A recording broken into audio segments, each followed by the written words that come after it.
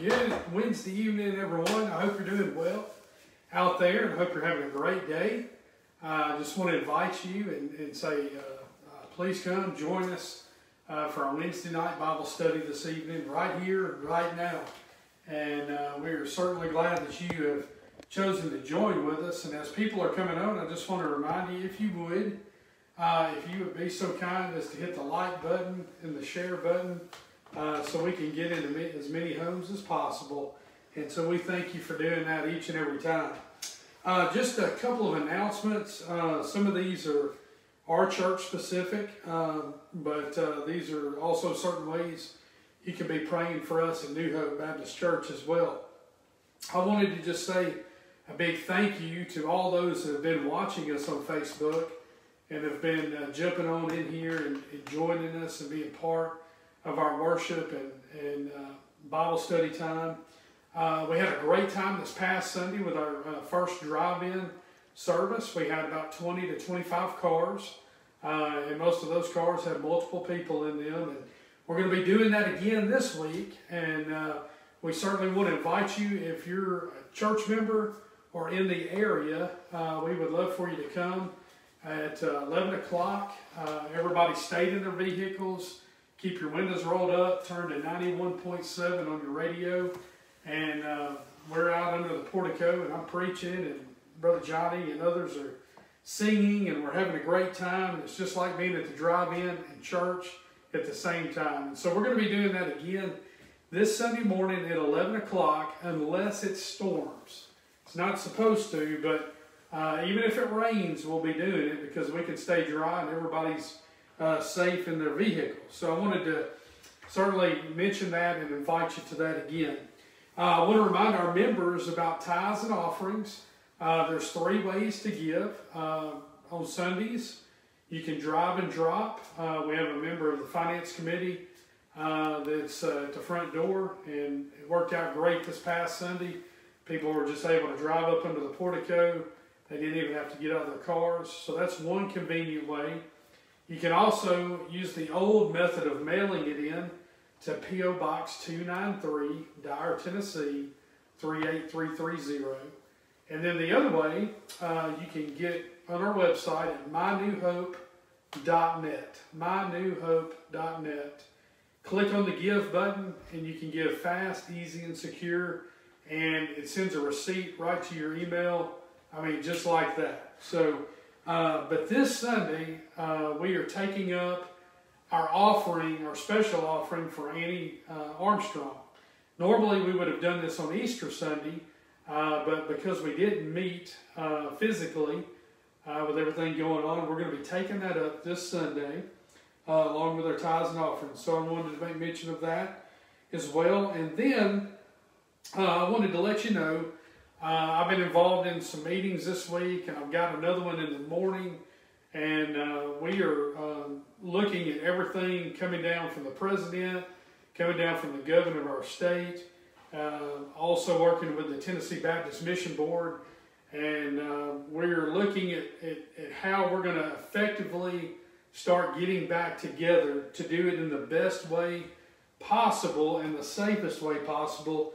And so as we think about coming together again, I wanted to let you know that next week I'll be sharing some updates, some tangible updates with you on how we're going to make those processes happen, because it's not as easy as just showing up one Sunday after we've been gone, if we're going to do it properly and we're going to do it right, because there are quite a few things that need to be taken into consideration as we get ready to come back together as these quarantines drop off. So anyway, those are things to please be praying for as we step through that process, because we want to do it in a way that keeps people safe and in a way that honors the Lord as well. So pray for us and as that time comes near. All right, well, with that being said, we're going to open up in a word of prayer, and then I want to share a brief word from the Word with you tonight. So let's pray together. Dear Lord, I want to thank you for tonight. I want to thank you for, Lord, just another day, Lord, to live and to serve you. And Lord, I know that there are so many needs out there, Lord, that range, Lord, from a minor cold, Lord, Lord, to those that have lost loved ones this past week. And Lord, we just want to lift up every one of those needs to you tonight. And we pray in Jesus' name that you would meet each person at the point of those needs. Lord, we pray that, God, everything we say and everything we do would bring honor to you. Lord, I want to thank you, Lord. I got a great report on Brother Danny Parker's mother late this afternoon, and we rejoice over good news on her condition. Lord, I pray for Ross and Carlita Pierce as they celebrate their 9-year anniversary today, that you would bless them in a special way. Lord, I pray for the youth and the children out there and the parents that, Lord, they're struggling right now, being stuck at home and not used to this. And Lord, even in some families, Lord, it's probably bringing tension within the family. And I pray, God, that you would just turn those tensions into sweet times together. And so, Lord, I pray tonight as we open your word that you'd speak to our hearts. God, that you'd move us, that you'd make us more like you and less like us. And Lord, we just confess we need your word. We need you. And Lord, without you, we can't do anything worth doing. In the mighty name of Jesus, we pray. Amen. Amen. Well, it's good to see. I'm looking at my phone here, and I see some folks have joined with us, and I'm grateful for that. If you would, get your Bibles ready. We're going to be in multiple verses this evening. And before we went on this quarantine, and I was teaching a class in our discipleship training hour on Sunday nights and about prayer. And it had me thinking about some of those things, and I kind of wanted to bring a reminder tonight. This is not from the material we were using necessarily, but I want to talk to you about prayer tonight because, again, prayer is so important, and it's essential that you and I, as God's children, that we be praying every day, that we be in a constant state of prayer. You know, Paul talked about that, and he said that we were to pray continually, and that doesn't mean we know that we're supposed to be, that we're going to be on our knees 24 hours a day, 7 days a week. But what it does mean is that we are in a mode of prayer. We are in a spirit of prayer at all times. And you know, I just want to talk about prayer tonight, and I want to give you 6 quick reminders about prayer that I hope will be an encouragement to you. But, you know, first of all, I think we've got to remember, it doesn't matter if you pray in King James English or some kind of contemporary language, but God just desires that we pray with a pure and a sincere heart. You know, and I think the best way to do that is to go back to Psalm 46:10, where God said, "Be still and know that I am God." And when we do that, when we get ourselves into that calm state, where we are able to sit and we're able to be still and we are able to rest and understand that God is God and we are not, I think that's one of the first steps of getting into that state of having a pure and sincere heart and getting ready for prayer. Think about this. The disciples themselves, they observed the profound effect that prayer had in Jesus' life and ministry. In fact, they witnessed how Jesus would often go off by himself and spend time in prayer with his Father in heaven. And it's a great example for us. They saw the power and peace and the tranquility that came from Jesus' life and from his prayer life. And so this gave him the ability to stay calm in troubled circumstances. And it shows us the oneness that he had with his Father. And you know, the life that's saturated in prayer is the life that has oneness and closeness with the Father.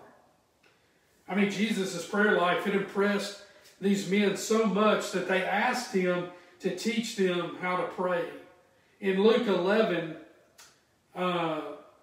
it says this, and I just want you to catch this. It's a little lengthy, but listen. Luke 11, verse 1 says, "Now it came to pass, as he was praying in a certain place, when he ceased, that one of his disciples said to him, Lord, teach us to pray, as John also taught his disciples. Think about that. I mean, they could have asked Jesus to teach them anything. But they said, Lord, teach us to pray, as John taught his disciples. I mean, most definitely, if the Son of God saw how important prayer was and he took the time to pray, how much more important should it be for you and for me, mere men and women, to take time and to pray and see it as a necessity and a priority in our lives? Prayer is so important because prayer is such an important ingredient to following Christ. And I want to just give you 6 things about prayer tonight that I hope will encourage you, that will move you and me to pray more. And so let's just kind of look at these.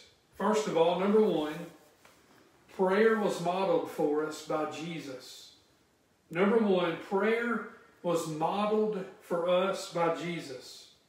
Jesus took the time to show his followers how to pray. Here it is in Matthew chapter 6, verses 5 through 15. Look, he says, and when you pray, you shall not be like the hypocrites, for they love to pray standing in the synagogues and on the corners of the streets, that they may be seen by men. Assuredly, I say to you, they have their reward. But you, when you pray, go into your room, and when you have shut your door, pray to your Father who is in the secret place, and your Father who sees in secret will reward you openly. And when you pray, do not use vain repetitions as the heathen do, for they think that they will be heard for their many words. Therefore, do not be like them, for your Father knows the things that you have need of before you ask him. In this manner, therefore, pray. Our Father in heaven, hallowed be your name. Your kingdom come, your will be done on earth as it is in heaven. Give us this day our daily bread, and forgive us our debts as we forgive our debtors. And do not lead us into temptation, but deliver us from the evil one. For yours is the kingdom and the power and the glory forever. Amen. Amen. For if you forgive men their trespasses, your heavenly Father will also forgive you. But if you do not forgive men their trespasses, neither will your Father forgive your trespasses. And I think, number 1, this is it. I mean, Jesus modeled for us how to pray. And if Jesus took the time to model for us how to pray, then we know that it's important, right? Right. I mean, we know that it's an important ingredient to our spiritual life. I mean, prayer and this word right here are the two of the greatest things that we have as weapons in this life. Because we're in a spiritual war. And these are our 2 greatest weapons against our enemy. All right, but here it is, number 2. Prayer is not a solitary experience. I think sometimes we think it's a solitary experience, but it's really not a solitary experience. I mean, think about this. God has given us the Holy Spirit to aid us in prayer, even when we don't know what to pray.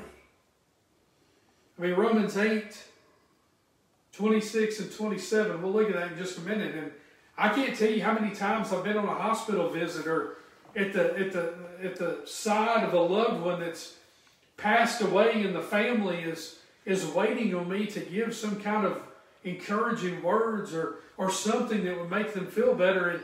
And I've seen so many times where I've had nothing to say, and the Spirit of God would just intervene and intercede on my behalf, and just by His mercy give those words to say and give those words to pray. And let me tell you, that's not something I could do on my own. It wasn't a solitary thing. It was the aid and the help of the Holy Spirit. In Romans 8, 26 and 27, Paul said, likewise the Spirit also helps in our weaknesses, for we do not know what we should pray for as we ought. But the Spirit Himself makes intercession for us with groanings which cannot be uttered. Now he who searches the hearts knows what the mind of the Spirit is, because he makes intercession for the saints according to the will of God. And so you see, when we pray, it's not a solitary experience. It's us and the Holy Spirit within us, working together, Him aiding us. Yes. Number 3, prayer allows us to voice our requests to God. Prayer is how God allows us to voice our requests to Him. I mean, prayer is God's appointed way for us to communicate our concerns and to present our needs to Him. And I'm so grateful to be able to do that. I mean, to be able to voice those things to the Creator, to the Sustainer, to the Giver of life. I mean, I wouldn't be here today if it weren't for God creating me, making me, and sustaining the heartbeat and the blood flow and the workings of the brain and the whole body. You know, and so here we have the fact that He allows us, God allows us to communicate our requests to Him. James chapter 4, verse 2 and 3 says this: You lust and do not have, you murder and covet and cannot obtain, you fight and war, yet you do not have because you do not ask. You ask and do not receive because you ask amiss, that you may spend it on your pleasures. Friend, I think what he's teaching us here is, again, we're going back to that pure and sincere heart, and that we actually have to ask. That we have to voice those requests to God. Yes. You know, I mean, if somebody's sick, we ought to pray for them. We ought to ask God to heal them, and that's right. You know, but we're asking for God's will to be done, and sometimes that means God's going to heal them on this earth, and sometimes that means for the child of God, the ultimate healing is going to come by them passing away from this earth, stepping into eternity, and being free from that ailment in heaven. Amen. But we need to ask. We need to ask. We need to let these requests be made known to God. If we don't ask, why should we expect to receive? That's right. Number 4, prayer enables us to seek forgiveness. Prayer enables us to seek forgiveness. See, when we pray sincerely for forgiveness, God will hear our prayers and restore us. He'll hear our prayers and restore us. Now I'm going to give you another verse out of James here. James chapter 5, verse 15 and 16. It says, And the prayer of faith will save the sick, and the Lord will raise him up. And if he has committed sins, he will be forgiven. Confess your trespasses to one another and pray for one another that you may be healed. The effective, fervent prayer of a righteous man avails much. See, it helps us to seek forgiveness. What did David pray in Psalm 51? Psalm 51 is a psalm, a prayer of David when he had committed the sin of adultery with Bathsheba. And then what did he do? It went further. He sent her husband Uriah out to the front line to be killed because he had gotten his wife pregnant. And so sin kept increasing and increasing and getting worse and worse. But after that, we see in Psalm 51, David, his brokenness, his broken heart, his broken spirit. And he prays those words and he says, Lord, create in me a clean heart and renew a right spirit within me. He had a broken and contrite heart. And you see, prayer helps us to seek forgiveness from God. Number 5, prayer helps us overcome worry. Any of you out there worry? Yeah. Well, I'm not seeing any amens come through. I'm not seeing any thumbs up come through. But I think that you, like me, have been caught in times where we worry. Amen. Where we fret. Well, prayer helps us overcome worry. See, even in the midst of troubles, we can receive God's peace, but it comes through prayer. Now, I love what Paul wrote in Philippians chapter 4, verses 5 through 7. He said, "Let your gentleness be known to all men. The Lord is at hand.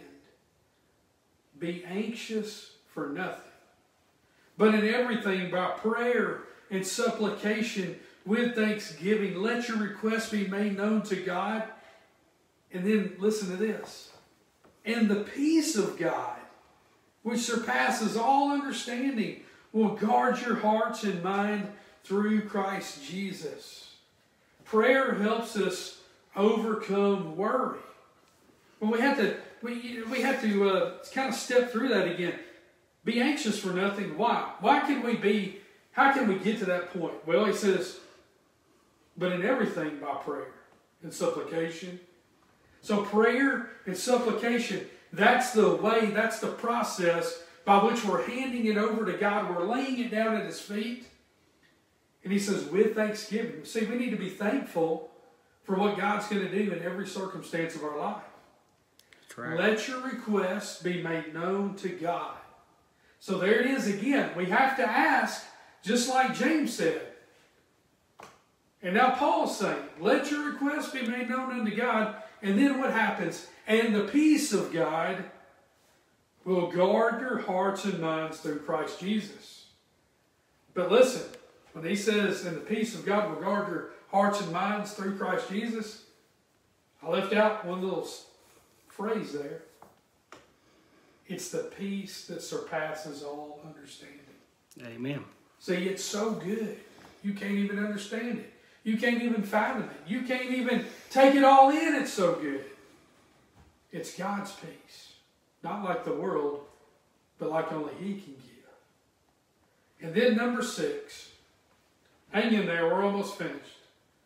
Prayer increases our spiritual knowledge and maturity. Prayer increases our spiritual knowledge and maturity. See, God wants to give us greater spiritual understanding. I believe that. I believe you can't read the Word of God without seeing that God wants to make you more mature and more understanding in His Word. And He does that through prayer. Colossians chapter 1, verse 9. For this reason we also, since the day we heard it, do not cease to pray for you, and to ask that you may be filled with the knowledge of His will in all wisdom and understanding. See, prayer increases our spiritual knowledge and our understanding. And I believe as we get into this word right here, and we read this word, when you read part of God's word, you need to pray over that part of God's word. Amen. And you need to ask God to help you to understand it and to help you apply it to your life. I love what Adrian Rogers used to say. He said, obey what you understand, and soon you'll understand the things you didn't understand. Understand? I love that. I mean, but it's true. I mean, as you obey what you understand, God will increase your knowledge and your understanding so that you can understand more of the things that you previously didn't understand. And so, when you think about these 6 things, our prayer life as followers of Christ, I mean, it should have regularity, shouldn't it? It should have regularity. It should be regular. It should be constant. It should be a state of who we are. It should be without hindrance. And the way we have it without hindrance is we in the beginning of our prayer, we make sure that we confess any sin that's in our life, and we agree with God that that sin is sin, and we don't harbor that sin, we don't hide that sin. You can't hide it from God anyway. If you're a child of God, it's already under the blood, but you need to agree with God that you've sinned and confess it and repent. And so we need to have an expectance when we pray. I think that we need to expect great things from God. We need to expect His will, but we need to pray with expectation. We don't need to just pray one thing and not believe God for those answers. That's right. Now we need to trust God even when He doesn't answer the way we want Him to answer. But we need to pray with expectation. And listen, if you're not a member of New Hope Baptist Church, I probably haven't had a chance to say this to you, but I'll say it to our church members, and I'll say it to you wherever you're going to church. When you go to church this coming Sunday, whether it's online or you go to a drive-in parking lot to listen, or back when you're able to get back in your building and start having services again, when you go to church on Sunday mornings and Sunday nights and Wednesday nights, and you go to Sunday school, you need to expect God to do something. Amen. Pray with expectation. Amen. Our prayers need to be effective.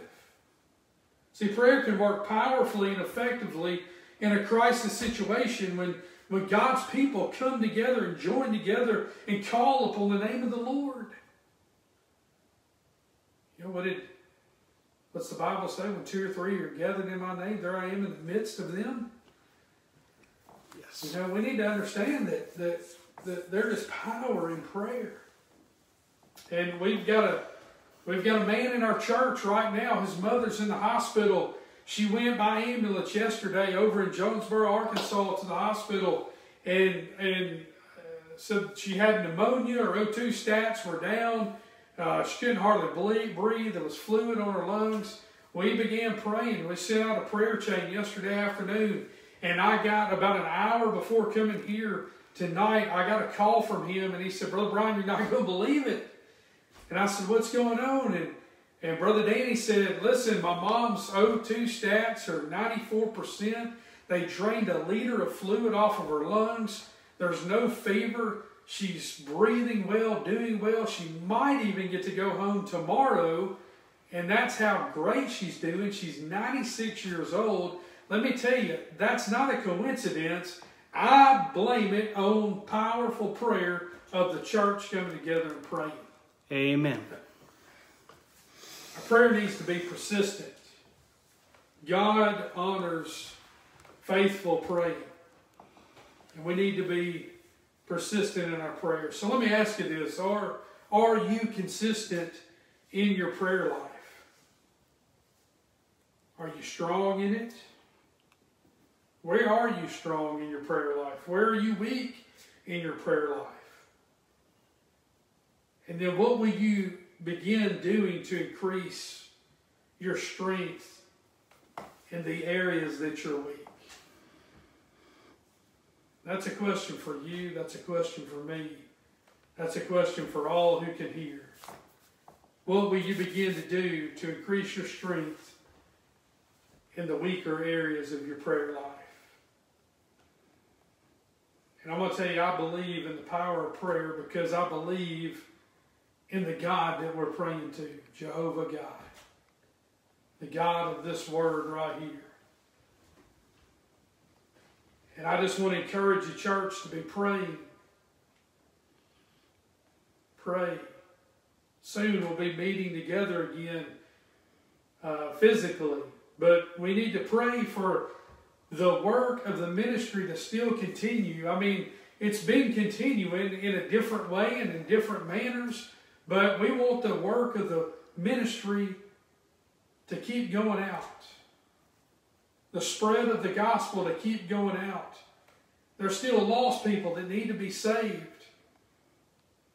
There's still hurting people that need to be ministered to. There's still hungry people that need to be fed. There's still people that are deaf that need to be given the gospel. And so we have a work that still needs to go on. even in the midst of a quarantine and a virus, the work of the gospel can't stop. It has to go on. And so I encourage you to pray and be praying with me that we would continue to stay strong in that area and keep as many ministries going as we can, even in the midst of all of this. Well, let me pray for you, and then I want to encourage you. Don't forget, tomorrow night, 7 o'clock, Brother Joe will be on here bringing our youth message for the evening. No matter your age, though, you can tune on in. It's always a great message with Brother Joe. So let me pray for you, and I look forward to seeing you again this coming Sunday as well. Father, thank you again for tonight. Thank you, Lord, that you have given us the tool to pray. Lord, that we can communicate with you. And Lord, I pray tonight that, Lord, we would be a praying church, a praying people. But Lord, I pray that we would not pray without faith. I pray, God, we wouldn't be tossed to and fro like James talked about, but Lord, that we would pray with faith, not wavering, asking and trusting you. So Lord, tonight I pray for those that are sick that you would heal them. Oh Lord, I pray for those out there that are lost, that need to hear the good news of the gospel. I pray that, Lord, you would send us and put those people in our way so we can share with them. Lord, I pray for those that have heard the gospel time and time again, Lord, and their hearts have gotten hardened to it. And Lord, time and time again, they've said no. Lord, I pray for those people that you would soften their hearts, and God, that they would, Lord, hear the gospel and take it in and say yes to Jesus. Oh, Lord, I pray that you would help us to be a church that would trust you, follow you, obey you, and glorify you in everything we do. God, we ask these things in the mighty name of Jesus, for it's in his name we pray. Amen. Amen. Hey, I want to thank you for being with us tonight. Look forward to seeing you again. God bless. Love you all.